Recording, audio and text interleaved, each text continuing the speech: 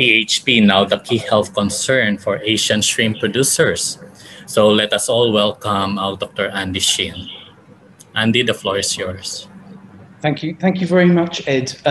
Good afternoon, ladies and gentlemen. Can you hear me okay? Yes. Wonderful. We have a bit of a low bandwidth here today, but I'm hoping that the presentation will come through smoothly. Can you see my screen? Yes, clear. Wonderful, wonderful. Before I begin, I would just like to say a big thank you to you, Ed, and to Ji, and to Naka for the very kind invitation to speak here today. I'm speaking after 8 fantastic presentations, and so my apologies in advance if I do repeat some of the information, but my talk is actually quite simple. And the reason for this is I do appreciate that there are lots of EHP experts listening in, but there are lots of other people, if I understand correctly from Ed, who have also a passion to learn a little bit more about microsporidians and EHP.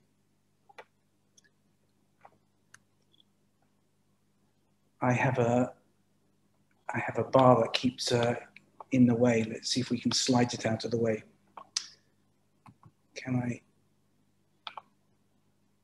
Okay, is everyone seeing my screen okay, or are they seeing lots of other commands as well, or is it okay? No, we're seeing only your screen. Those bars are only on your screen. Fantastic. I'll try and work around a little bit. So I really just wanted to start giving you a quick introduction to microsporidians, and yesterday Tim gave a very nice introduction in as much as these are obligate intracellular parasites. They're a bit unusual because even though they're parasites, they actually belong to the fungi. All of these are spore forming. There are about 1,500 species that we know of. But one of the most interesting things is they lack mitochondria. And as we've heard from nearly all the presentations, they do produce these very resistant infectious stages. Now, I'm just showing you a picture of a stickleback. This is a species of fish I used to work on in Scotland. And what you can see here, if I can, let's try that. No. For some reason, it's just showing me your commands, Ed.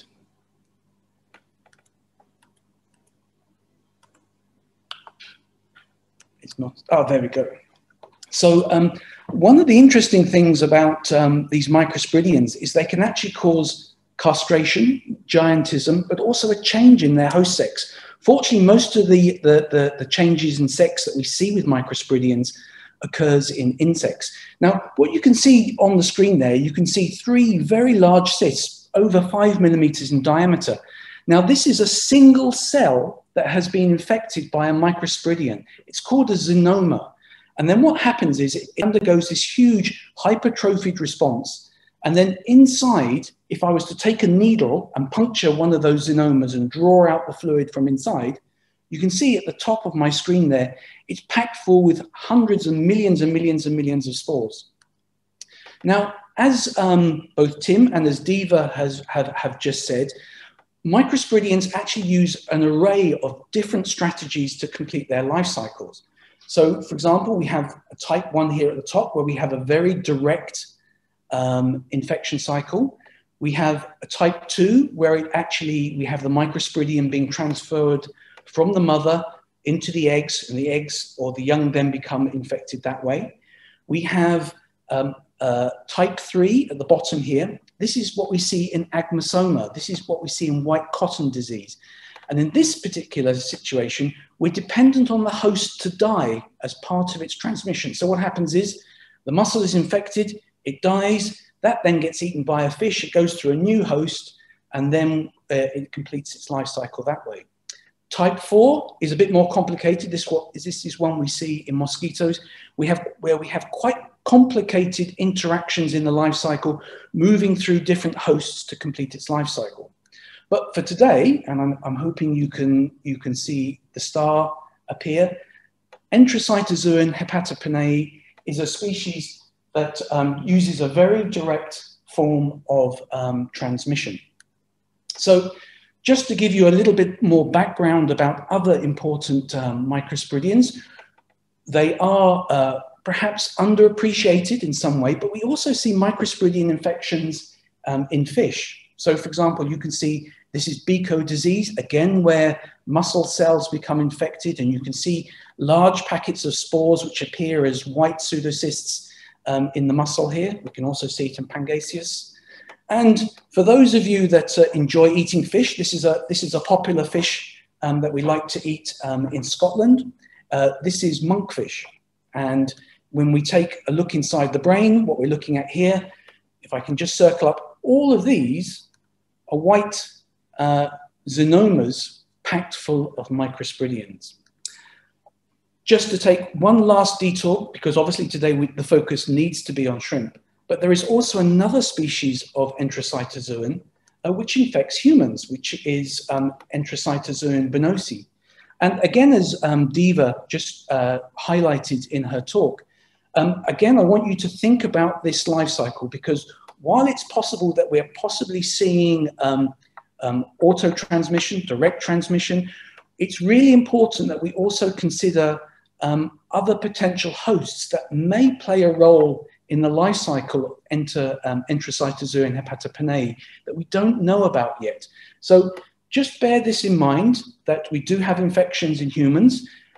Just to be very, very clear, this particular species tends to infect people with a suppressed immune system. So it's seen, for example, in things like people with AIDS.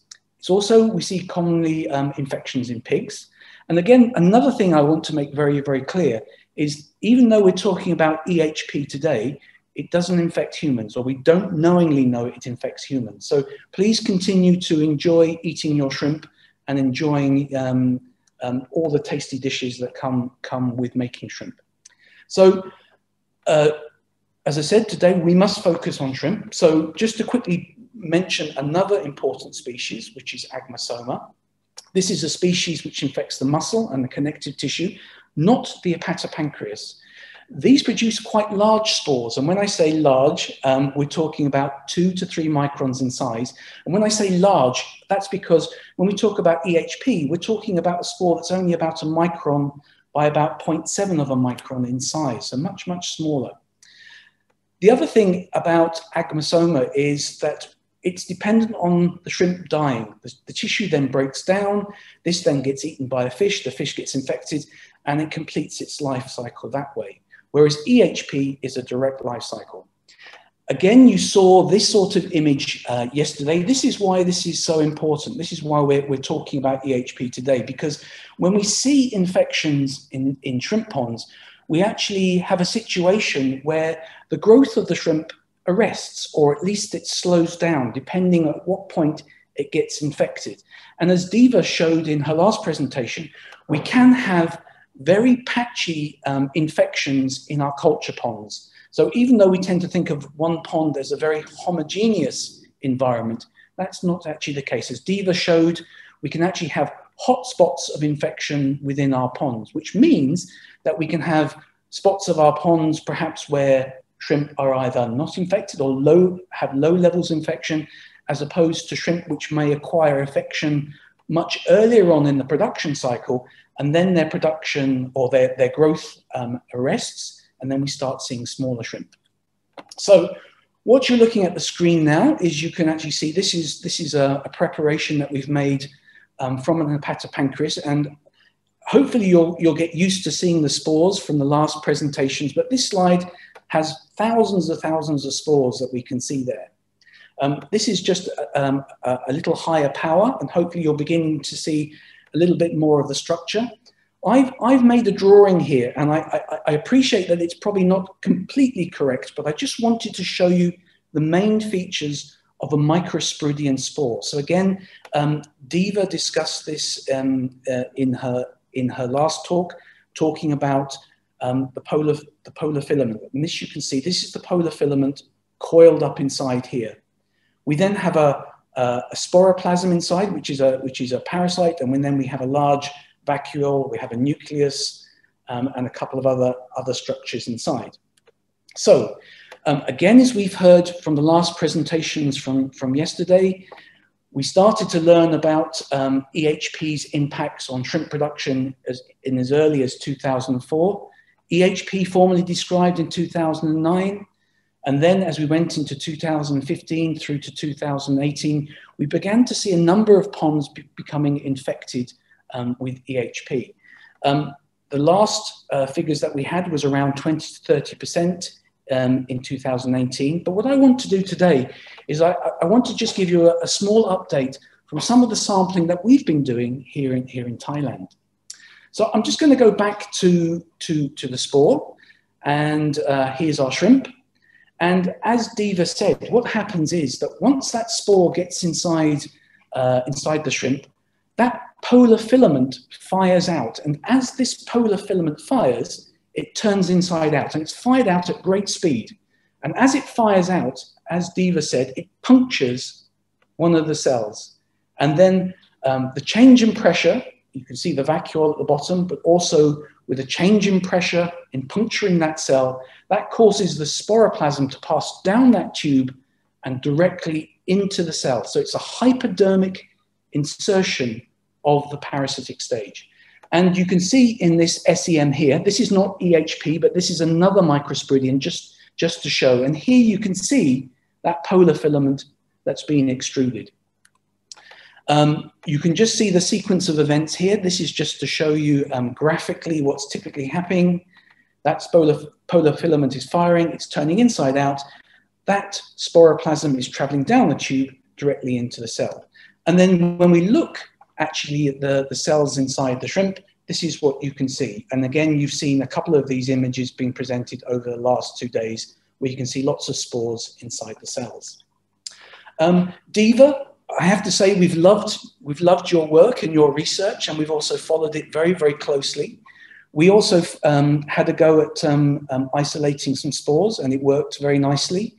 And this was a good way for us to then use some of these spores to explore other chemicals as well, just to see how they were performing. So again, Diva's pictures are much nicer than my pictures here, but again, you can see this polar filament very, very, very long when you compare it to the size of the spore. Just another one on the top here. So again, this is work by Diva, and I do encourage you to read her paper on this because it's a very interesting work. Just a couple of other images just to show you to the side here. So you can also see that some of these spores, they have fired, but they're perhaps less impressive. You can see that they've just popped out just a little bit. And as Diva said in her last presentation, we really have to understand a little bit more about how some of these how the spores are responding to the chemicals. It's really important that we understand the maturity stage of the spores as well, because that may also have an impact on how we interpret some of the spores when we purify them, we expose them to chemicals, and then we score them. So if we use spores that are too young, we may have an effective compound, but if we don't score it properly, we may miss a true response. So this is really important. So Diva's point about looking at the maturity of spores is an important consideration. Okay, so just looking at infections inside the shrimp. Again, we've got a nice slide with lots of spores in the background again here. Again, as, sorry, Diva, I'm going to refer a lot to your presentation. It was very nice. Autoinfection is probably very likely. We see it in many other microsporidians. We see it in other parasite systems, for example, in coccidia, as we see in chickens and pigs and lambs, where, for example, you have an infection in a cell that you then get proliferation of the spores inside the cell. And then two things happen. Either the cell bursts and those spores are released, or alternatively, that spore, as it matures inside the cell, it migrates to the cell membrane, it then pinches off and is then released into the lumen. So you can have cells which are producing spores and releasing spores, but the cell is not always bursting. So once you have those spores being released, it's then possible that it then infects the next cell along the tubule. So I think this autoinfection is very likely. Again, from Celia's talk yesterday, she was talking about some of the struggles about dealing with treatments. And she's absolutely right, because when we start thinking about treatments of EHP, really we have to think about a double-pronged attack. Because once those spores are inside the hepatopancreas, they are in somewhat protected by the shrimp. So if we're going to find an effective treatment, we have to find something that works in vivo. Okay, something that can get into the hepatopancreas, can kill those spores, kill those plasmodia, but not cause damage to the shrimp. At the same time, again, you've heard from all the presentations that we're seeing huge numbers of spores being released into the environment. They're in the water column, they're in the sediments, again, as you heard from Diva. So again, we may have to think about, as part of our treatment, we may then have to have a second treatment regime that is specific for just targeting those spores in the water column and in the sediments. Perhaps my main point I would really like to make on this slide is that really when we have infection, unless we have some really amazing treatments, I think just given the number of spores that are released from shrimp into the ponds and the size of the pond systems that we currently work with, sometimes they're up to 10 hectares and more in size. I think if we have an infection in a pond, then it really has to be continuous. So once we detect EHP in our stock, I'm afraid that the management of that EHP is going to be something that we're just going to have to keep on top of until that particular crop is harvested out. Again, just to answer one of the questions that was posed from the last talk, somebody was asking about the life cycle of EHP. And from our own experience, we set up lab infections very, very easy in our lab. And what we do is we take the we first of all check the hepatopancreas of some shrimp to make sure that they have spores. We then, they're fresh, of course. We then mince those spores up.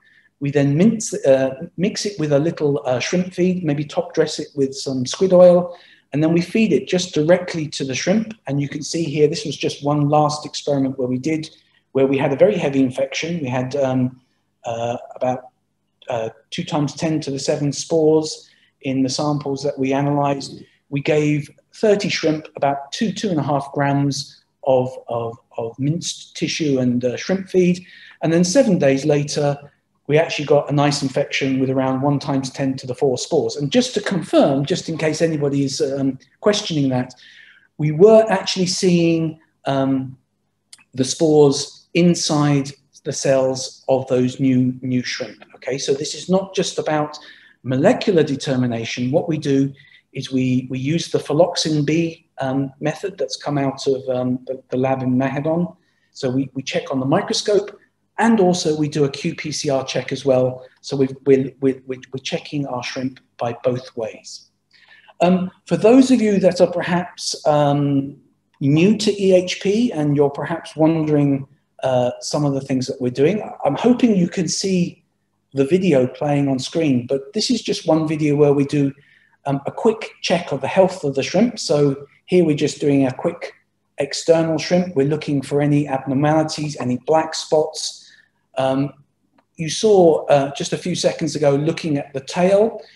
Sometimes the shape of the tail can tell us if there's a systemic infection. So for example, you can see in the image here, we have some swollen tips. This might suggest a bacterial infection. I just throw it in there for interest.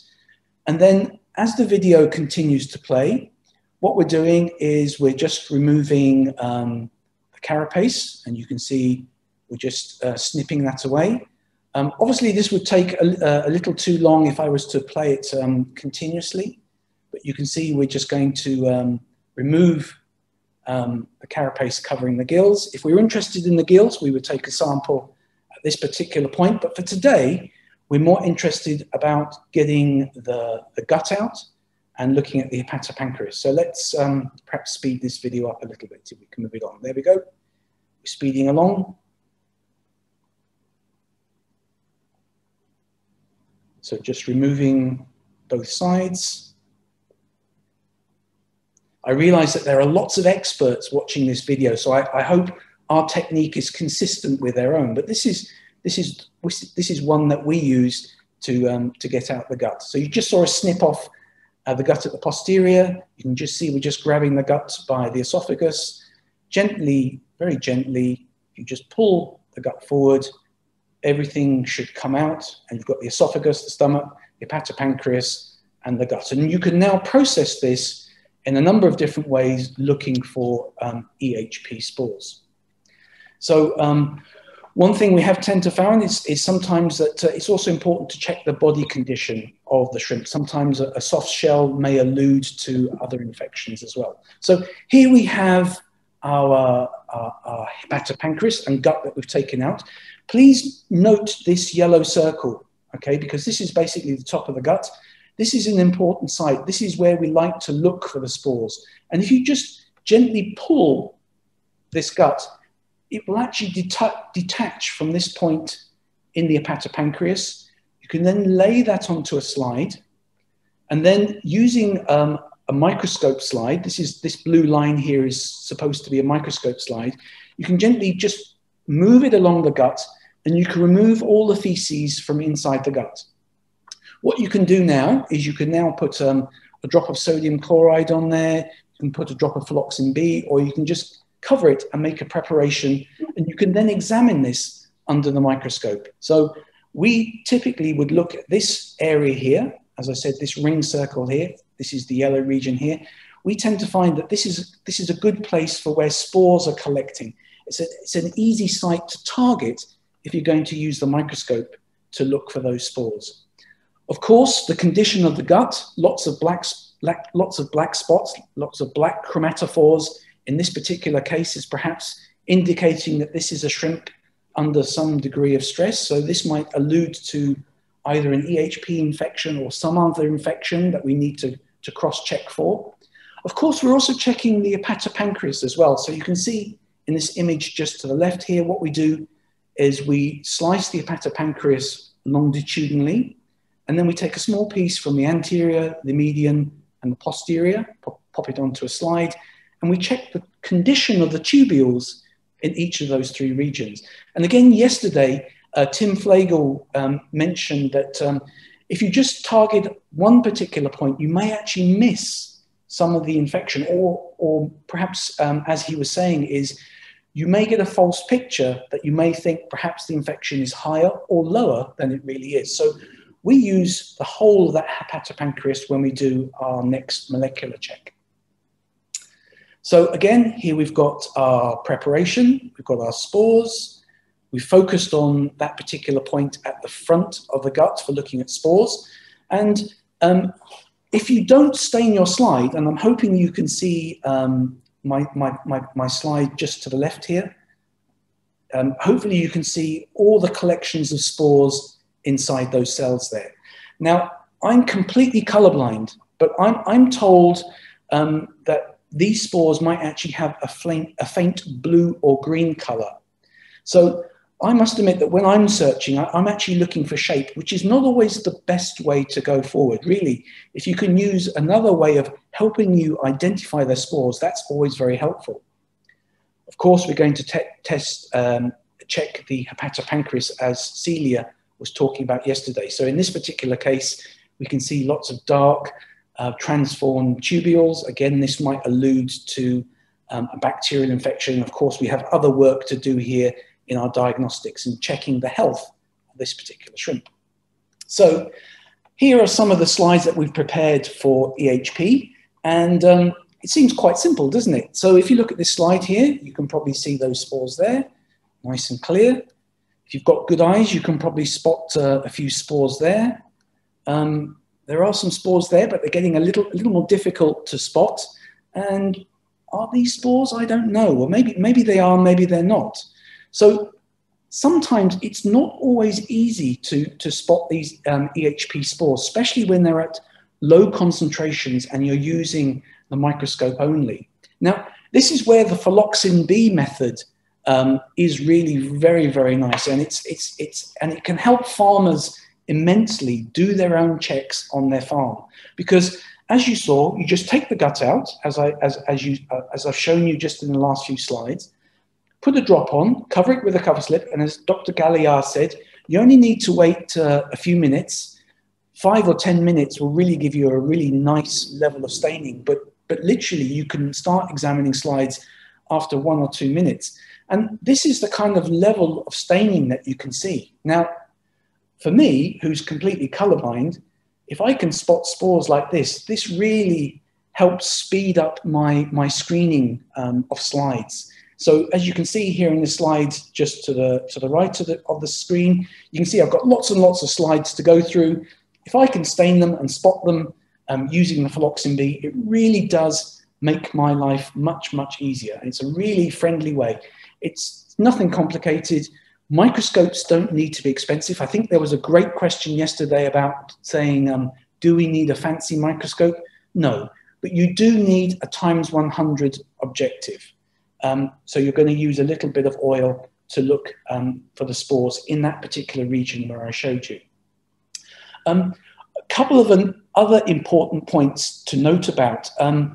Some of the shrimp ponds that we work in, as you've heard, are enormous. Sometimes they're up to 10 hectares in size. And so there is an importance about how you actually sample your shrimp. So if you're happy, then just go in with a random sample. And we recommend that you take, if you're actually culturing in the pond already, that you take 30 shrimp and you divide these into 3 samples of 10. As Diva said, it's really important that if the shrimp are any larger than PL15, that you chop off the eye stalks, because there's something in the eye stalks that can inhibit some of the PCR reaction. So we just really want to target some of that hepatopancreas. If, however, we start to see small shrimp, perhaps shrimp that are not growing so well, then this time we want to take a targeted approach. In this case, we're saying, I'm not happy with how my shrimp look. I really want to check those particular shrimp. So in that case, you would take a targeted approach. Just a couple of other things to mention about what sampling regime we're doing. So we strongly recommend to farmers that they check their PL before they stock. And we recommend that we take 3 replicates of 100 PL. So we're processing that as a typical sample before we stock into a pond. Then we encourage farmers to take a sample of shrimp within the first 30 days, and then another sample within the first 60 days. And hopefully after the shrimp are about 60 days old, hopefully they're getting into a size range where they've crossed that critical point where the farmer is then beginning to make money. So these are the typical sorts of numbers that we're using. So what about our sampling program? So for the last 2 years, we've been offering free diagnostic testing to shrimp farmers in 3 provinces in Thailand, in Surat Thani, in Champon, and in Rayong. And this is a project that's been supported by Walmart and the IDH. And we've been testing for 3 key diseases, AHP and D, EHP, and white spot. And I've just put up the figures of all 3 diseases just in case you're interested, but really it's just the summary that I really want to highlight here. So over the last 18 months, I've chopped some of the data out because we were developing some of the protocols right at the beginning, and we were just perfecting our diagnostic methods. So I'm just going to focus on 96 farms that we sampled, 550 ponds, and you can see from the 550 ponds, we tested EHP in 509 of those ponds, and we found that 429 of those were positive for EHP. And when I say positive, we're testing both by the microscope phloxin B method and also by a CPCR, qPCR method as well.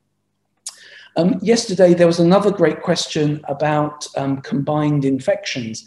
And Tim was talking about white feces and how bacterial infections are commonly seen alongside EHP infections.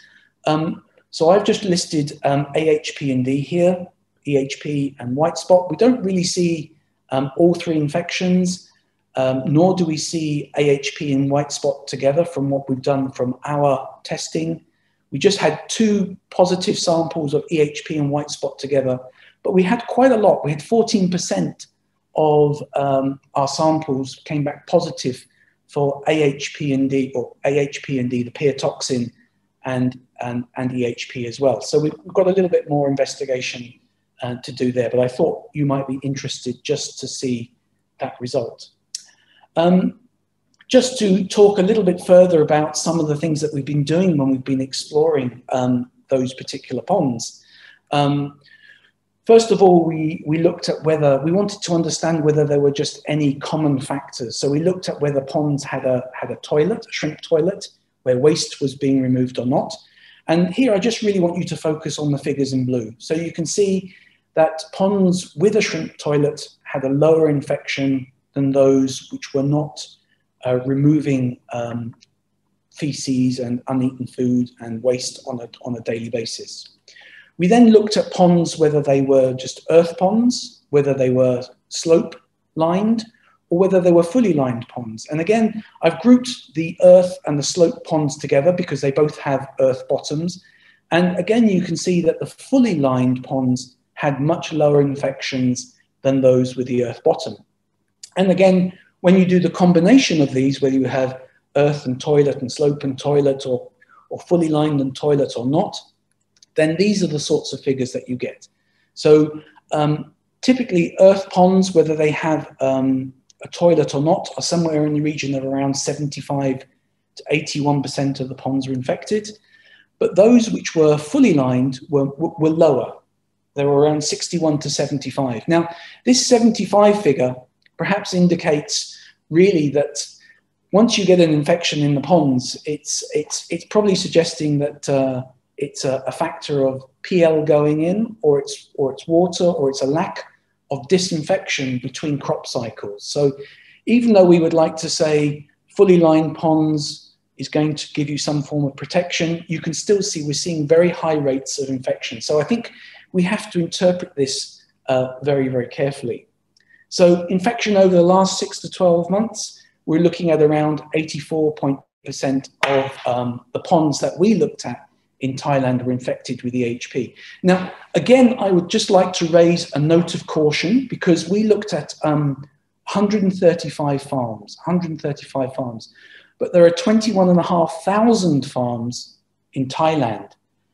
So we've only looked at around 0.6%, and in a number of areas where farmers wanted to engage with the project. So I think we have to be very careful about overgeneralizing. So while this 84.8% is very, very interesting, I do think that it's important that we bear in mind that it's only a small percentage of those farms in Thailand that we're actually sampling. So I just want to be not too sensationalist. I just want to ground it in common sense and say that we need to think, quite realistically about what we've sampled. So what does this all mean in terms of the economic losses? Now, yesterday, I was really interested because Dr. Sood from India gave a very nice presentation. And in his presentation, he started to talk about some of the losses that they've been seeing in India. So if I can not talk about 2020, where we've had COVID to deal with, so I'm going to look at the year before, but we had about 300,000 tons of white leg shrimp produced in Thailand. The average price per ton was pretty close to $5,000 per ton. If we have that 84.8% infection, but if we consider that the lowest province where we found infection was Rayon, and we only found 58% of farms there had an infection. I have a colleague who's done some fantastic work, and he's currently writing up his study at the moment, but he's looked at 106 ponds over 11 consecutive crops. And the beauty of this particular data is they have not altered on the factor. So it's just been consistent farming for 11 crops, 106 ponds. He's generated 500,000 bits of data. He's got some amazing data, but what he's found is that in the ponds which are uninfected, he's getting about an average weight of his shrimp at around 18.7 grams at the point at which they decide to harvest. But in the ponds where they have EHP, he's only seeing an average of about 13 grams. So he's losing about 30% of his weight of his shrimp. When you look at the FCRs, he was seeing very small differences in his FCRs. Interestingly, again, as Diva and many others said yesterday, there was no difference in the survival. We saw 83% survival in both sets of ponds. However, when you start looking at the production costs, then EHP is costing a loss of around 23%. So if we use all these different pieces of information in a very crude kind of way, then we're looking at possibly losses in Thailand for 2019 of somewhere in the region of around 78,000 tons to 112,000 tons, somewhere in the region of around $388 to $555 million lost. And the reason I was really interested by Dr. Sood's talk, because he gave a very similar figure of around this sort of $500 million potential loss due to EHP. So this makes me feel a little happier about these figures. But again, very, very complicated to try and calculate. And again, we have to think very carefully about how we interpret the data. Of course, we couldn't go a talk without mentioning COVID, and just to say that it really is not possible to look over this last year about how COVID has had an impact on shrimp prices, because we can see that with the start of the year, many countries experienced the advent of COVID. We then started seeing countries with mortality, sadly. Many countries stopped exports and imports, and you can see this had dramatic effects, for example, on the shrimp prices here in Thailand. But you can see that as we go through the year, the larger shrimp seem to do quite well. Their prices seem to maintain quite nicely. But you can see here that the size of the small shrimp really goes through quite a change. When we look at the number of tons passing through Thailand's main market, it seems to suggest there's an increase in production. There's more tonnage coming through. But the data seems to suggest that it's smaller size shrimp. And the question is this a response to EHP causing impacts to shrimp? Or is it a response by farmers who are trying to perhaps reduce the risks of keeping the shrimp in their ponds for shorter periods of time, reducing the potential risks of loss? They know that they can sell shrimp in Thailand because Thais love to eat shrimp. So is this really a response to the sorts of situations of what's happening with COVID? It's very difficult to unpick the two. Again, as Celia said yesterday, this is perhaps the first thing that indicates when there's a problem. The farmers are going in every day. They're looking at the shrimp who are eating and growing. And when they start to see growth arresting, this is when they perhaps have a very early indication that there's a problem with EHP. So that you can see that their growth figure begins to flatten off a little bit. We might see a change in FCR as opposed to those with EHP and white feces. So as part of the project that we've been working on, we've developed a shrimp tool for farmers, which allows them, I'm just going to run through these very, very quickly, but it does allow farmers to map the production data in each of their ponds. It allows them to share their disease data if they wish with their neighbors. And this basically is trying to create, if you like, notifications of when there are disease alerts. So for example, if one farm is experiencing a problem with either AHP and EHP or white spot, he can put an alert out on the system, and this tells other farmers not to perhaps withdraw water from the river system if he's discharged perhaps in recent days. So it's trying to share information for the benefits of production in a particular area. If you'd like to know more about this shrimp app, please drop me a line at the end and we'll tell you a little bit more about it and how you can get involved. I'm just going to move towards the last couple of slides now. We've heard many many presentations talking about the control of EHP in different systems. So if you're in a hatchery, it's really important that between your crop cycles that you do a proper disinfection, not only of the tanks, but also of the pipe work. We've heard talks from Diva and Celia and many others about how it's really important to maintain tight biosecurity, use high pH to try and cause those spores to fire so they become inactive. It's really important that you continuously check your stock and only stock EHP-free animals into your system. If you do find that your animals begin to stop feeding in the way that you would expect them to, or as you're doing your routine health checks, that you start to see some of those tubules changing in their presentation, start to swell, then really get an EHP check done on those as well. We've already talked about that.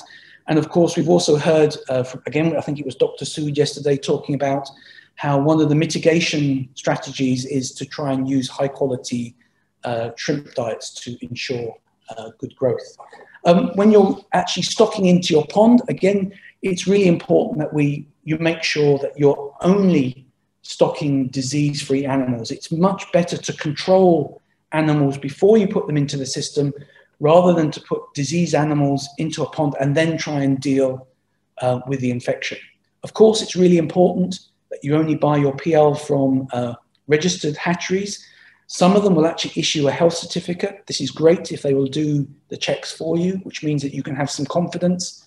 Be suspicious yourself, conduct your own health checks. You can see that the microscope check is actually quite easy. It's really nice, and you can do it yourself at the farm level.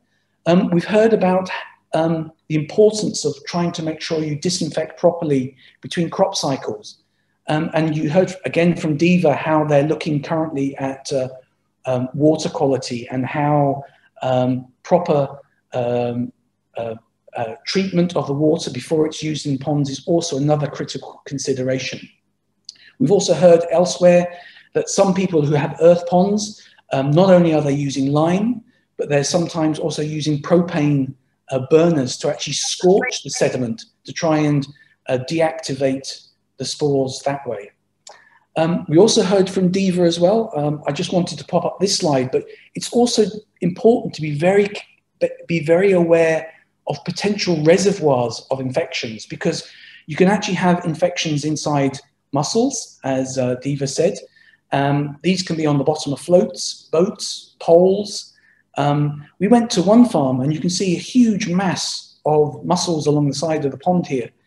This was actually a new species of mussel, which again is also quite worrying, because this is a new invasive species. So we have problems not only with EHP proliferation, but also other invaders coming in.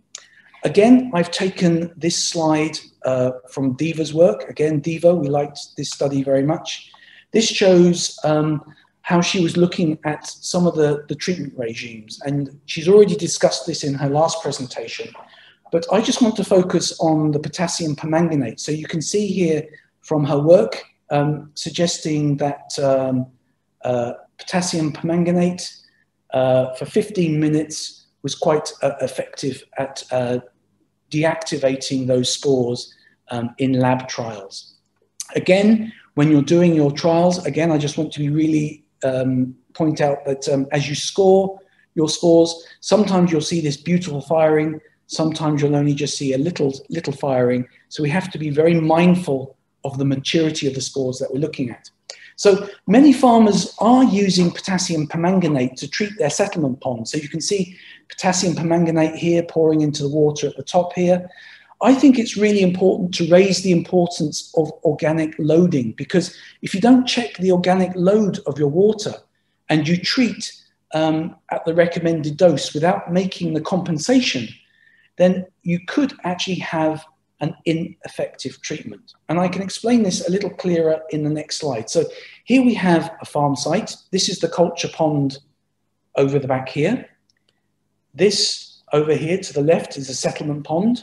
Over to the right, we have a treatment pond.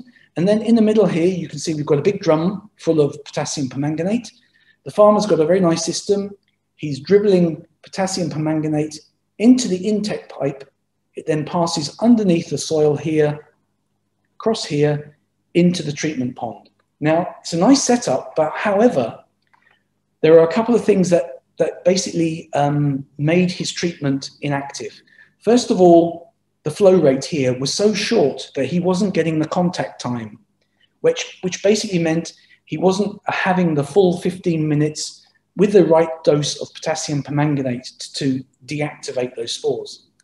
The next thing was, when he finished the harvest of his pond here, he emptied this pond directly into this settlement pond. And you can see here that all the organic rich water was jumping straight into this pond here. It was then being sucked straight in and straight across. Now, this high organic load was basically inactivating the potassium permanganate. It was rendering it useless, essentially.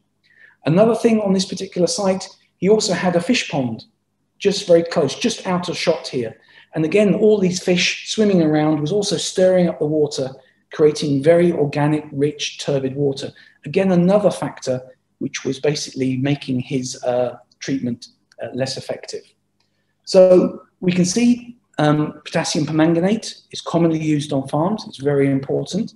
But what I'm going to just show you here in the screen here, I've got some blue lines that have appeared on my screen here. I don't know if you're seeing them, but I'm not sure where they've appeared from. But this is my colleague. And what he's doing here, he's just taking some pond water. We're just outside one of the labs here. He's just measuring out a litre or 800 ml like this. And basically what he's doing, he's setting up a titration series with potassium permanganate. So this is water straight out of the settlement pond. He's then going to add potassium permanganate at a range from 1 ppm through to 10 ppm. So hopefully the next video is just about to start as he pours that last little bit in there. And you should start seeing him add the potassium permanganate. The good news is that potassium permanganate is very easy to get hold of. You can buy it at 7-Elevens, many of the high street shops. So it's a very easy way of setting up a titration of your water quality. And then what you're going to do is after you've added the potassium permanganate and mixed it, you're then going to wait 15 minutes and you're then going to look at the color of that water. So you can see, as we look along the line of those beakers there, you can see at this end, almost colorless, at the other end, dark pink. So this is what you're seeing. This is 1 ppm, this is 10 ppm. Now, for bacterial treatment, we typically use a 2 milligram dose. If we went in with a 2 milligram dose without any adjustment, you can see, this is 2 ppm here, we would still have bacteria growing on our plate. But of course, what we have to do is an adjustment. We have to times the last concentration where we still see a faint pink color by 2.5. So this tells us that we need to use 5 ppm potassium permanganate to get a proper disinfection. Now this is a Petri dish here with 4 ppm. I know we're talking about EHP, but it's much easier to show you this as a bacterial demonstration. But you can see when we use this adjustment, we have no bacteria. Again, an point I want to make very, very clear. It's more important to try and reduce the organic loading rather than just increase the concentration of potassium permanganate or chemicals. We really want to move to a system where we have green farming, whereby we help farmers deal with infections in a green way rather than telling them to use more and more chemicals. So this is why I really like non-chemical ways. And we were able to help the farmer just by telling him to move his fish pond, increase the length of the pipe so he got his full 15 minutes disinfection time. Very simple, cheap things that he could do on his farm. We've produced a couple of very simple fact sheets. Ed has very kindly put up the English version of this on the NACA website. We now have this in Bahasa, Vietnamese, Gujarati, Thai, and in English. If you would like these, I will pass them to Ed, and hopefully Ed will pop them up on the website. Alternatively, please send me an email. I'll be delighted to send one to you. As I close, I just want to thank some of my colleagues who have been working on this, to Pin and Cleo and Tree, who work in the 3 mobile shrimp clinics at the 3 shrimp clubs, Bao, who's been working with farmers, trying to get them to use the app, and also Ralph, who's based in Norway, who's also been developing this production app to help farmers monitor their growth. And with that, Ed, again, I would just like to thank you again for the kind invitation, and thank you everybody for listening to me today. Thank you very much.